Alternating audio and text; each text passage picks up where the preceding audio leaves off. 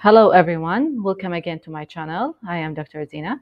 Today we'll be talking about the enameloplasty or odontoplasty. But before we continue, make sure to smash the subscribe button down below for more videos. Enameloplasty or odontoplasty, as the name suggests, plasty refers to similar to the plastic surgery. So it is to reshape something, and enamelo, so enamel. So it is referred to as reshaping the enamel surface. And what is odonto? Odont means tooth, so it is reshaping the tooth surface.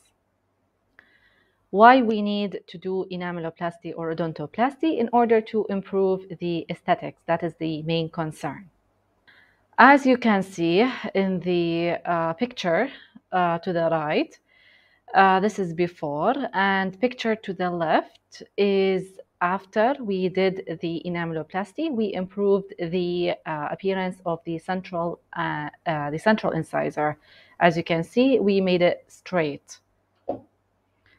Or in this case, we have a chipped tooth. So what we did is enameloplasty is done to the patient in order to improve the aesthetics, and it was done perfectly. In enameloplasty, you need to tell your patient that little of the enamel will be removed via finishing discs. We'll use finishing disc, the one that has a red color in it. So these are the finishing discs that are used in the enameloplasty procedure. So here is another patient showing he's having an irregular incisal edge. So in order to fix this irregularity, we did an enameloplasty for the patient in order to improve his aesthetics. Now here is a video showing you the enameloplasty. How is it done for this patient having an irregular incisal edge.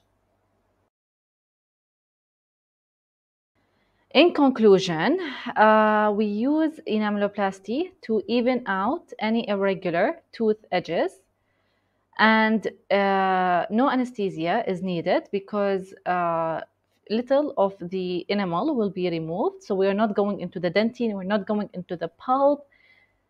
We will just remain in the enamel, the superficial tooth surface.